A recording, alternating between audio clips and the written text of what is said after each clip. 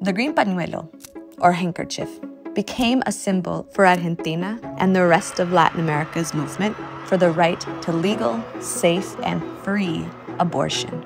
It was also known as the Green Wave. In the spirit of this movement, we now use this iconic color here in the United States. Handprints are the original selfie, the very first way that people recorded their passage. The urge to leave a visual mark that says, "I was here," is uniquely human.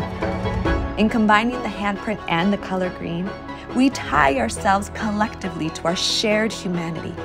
The green handprint serves as a reminder that none of us are free until all of us have the freedom of bodily autonomy. With these hands, we love, we form community, and we create families. With these hands, we make change.